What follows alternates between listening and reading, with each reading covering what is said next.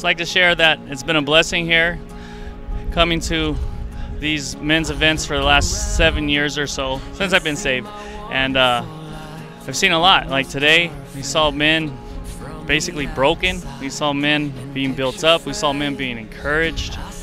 I personally myself was encouraged, blessed. So many things that happen at these types of events. It's amazing. This is actually where men can learn to be men, by godly men. Learn how to be godly men. So many things that the world pumps into us. Is one of the things that the Lord's been ministering to me lately is that the hardest thing to do is to be a man.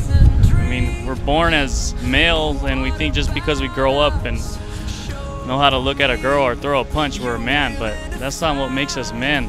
The Bible says to be a lover of one wife and have your kids have reverence for you, to rule your own house well. That's hard work.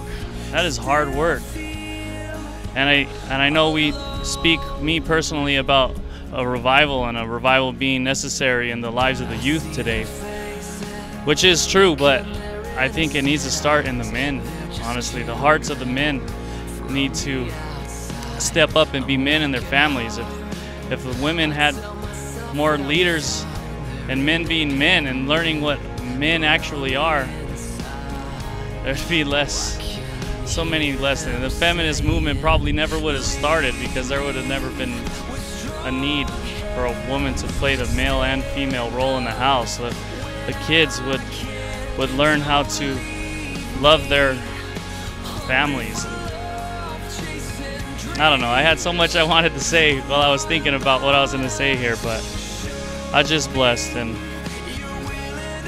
I just am touched by the work that the church here does, because they really have a heart and know how important it is for men to be men. I know I said that about 100 times, but God bless.